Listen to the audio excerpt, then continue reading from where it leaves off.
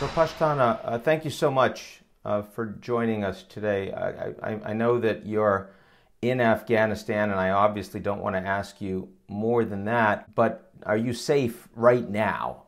How do you feel through all this? I am on the move, so I don't consider it safe, but I keep on moving just for my safety. The minute Kandahar fell, I had to move because that's the only option I had, and so I keep on moving from that day. And my initial response, yes, a few days I have been emotional. I cried. I was very worried. But right now we have to understand that it's a crisis mode, and we have to make sure that we answer the crisis rather than focusing only on the emotional sides of the things. Can you tell us a little bit what the last few days have been like since the Taliban have taken over the country? Life is relatively calm. Life is calm, but the Taliban are pressuring the people, right? Like, they have been to people's houses, taken their generators, whatever appliances that they can find, whatever is valuable, they take away, and then they are lying about it on the international media that they are taking weapons. They are not. They're taking everything and anything that they can find. That's the first thing. The second thing is, at the same time, the schools are being closed down. The private schools in Kandahar are closed down right now.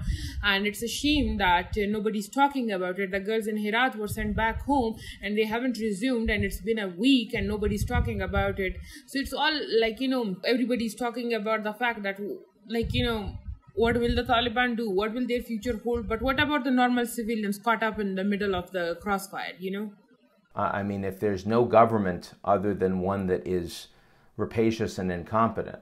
The public offices are paralyzed right now. The Directorate for Education is paralyzed. Directorate for Healthcare is paralyzed.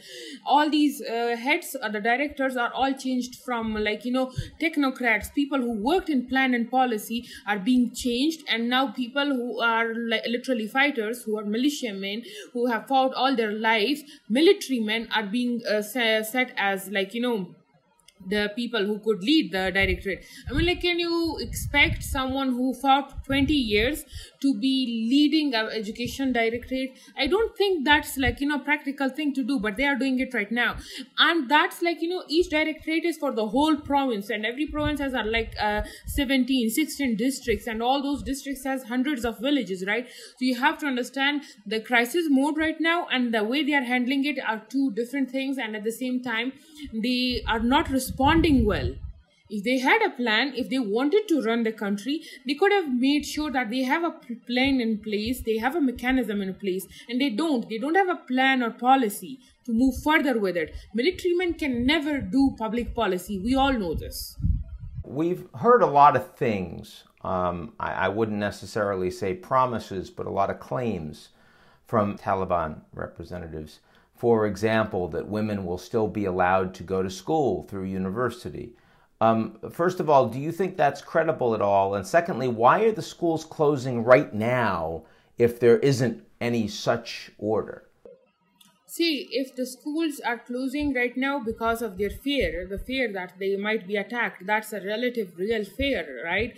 At the same time, what they promise and what they are doing, two different things. I'll trust them when they say, okay, we have opened up schools, girls can go to schools. We don't have any issues with that. We'll provide security for them. We won't burn down. We won't harass them. Then I'm gonna, accept that as a matter of fact, and I'm gonna say, okay, they have changed. Right now, them saying one thing in Kabul, practicing that in Kabul, there are liberties. People are going out and doing protests. But then, can you imagine the same thing in Kandahar? You will be literally torn into pieces.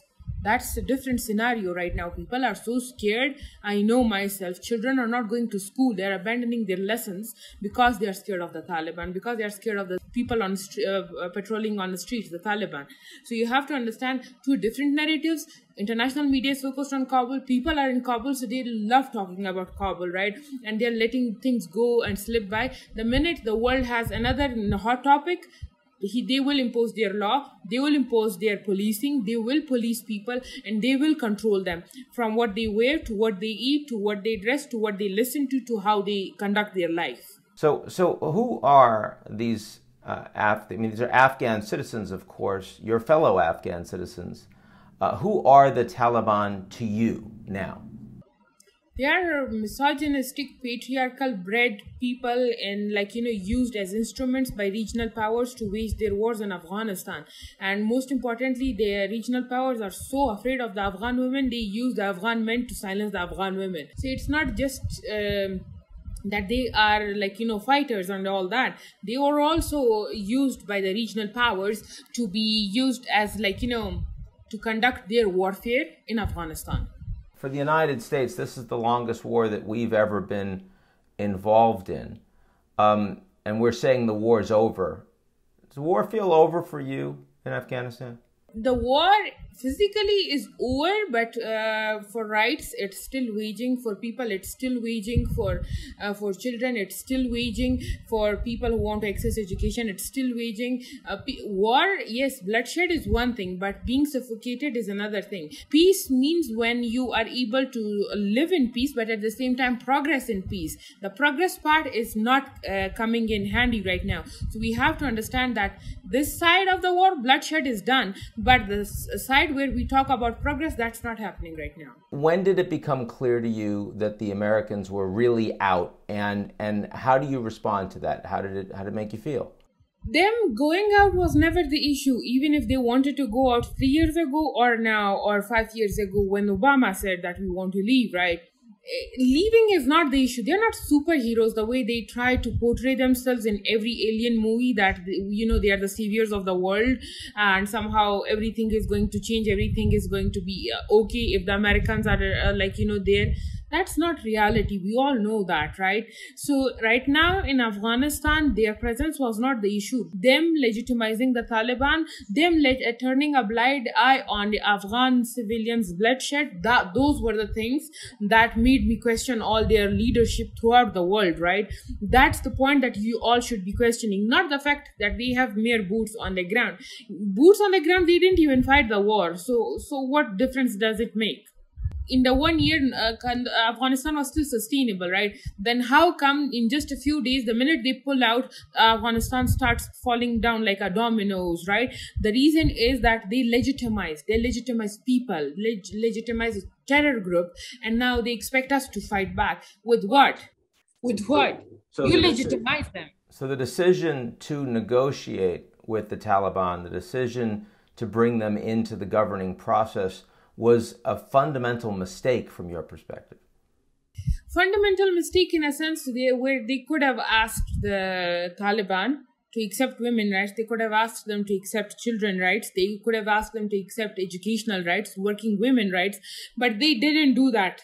They had all sorts of leverage and they didn't do all those things, right? So for me, that's a question. That's a very important question. If you're not going to use your leverage where it's needed in human rights, then what good are you?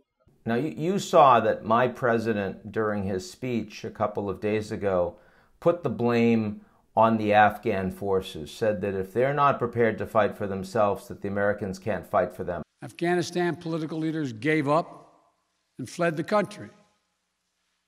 The Afghan military collapsed, sometime without trying to fight. I am hearing a very different message from you, and I'd like to give you the chance to raise that. It's a shame that he is insulting, he's dishonoring the Afghan forces, the way he is saying that they didn't want to fight back. If we didn't want to fight back, I wouldn't have 2,300 people in the army dead from my tribe only. And I'm a very small tribe. I come from Maruf, a district that is all mountainous. And we as a district lost 2,300 men to this war in the past 2 decades. 2,300 men is a huge number for one district, right? So if they didn't want to fight, they didn't want to fight for themselves, why die, right? How many members of your tribe total, just so everyone here understands what we're talking about? It's a very small district, so it's relatively around 20,000 people or somehow like that, and it's all family included. Right now, if you go to those IDP villages, if you knock on every door, it's a widow and orphans, no man in the house. There are no men left to bury the men that are being murdered in the war in the past 3 weeks, right? So let me assure you that Afghans wanted to fight for themselves. It was the orders that told them that the ceasefire has been there and there is a negotiation in place, a peace deal has been reached, don't fight, stand back.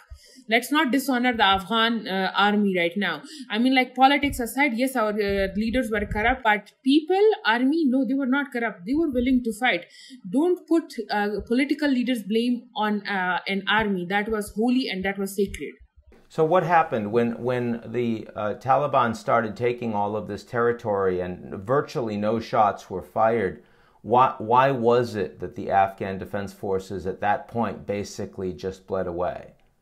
Because they were asked to stand by. You know how military works. You know how disciplined they are. If you tell them to stand back, even if somebody is murdering you, they will stand back. I have friends in the army. They will always stand back. They are very they are disciplined people. They are not civilians. They are military. I remember just 2 months ago when former President Ashraf Ghani said that under no circumstances would he leave the country.